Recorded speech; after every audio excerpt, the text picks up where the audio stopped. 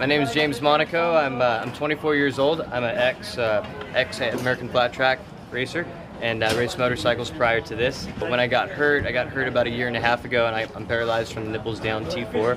And a buddy of mine was like, "Man, you need to hop in a go-kart." And I'm like, I don't really know if I want to get back into something so soon and something so competitive.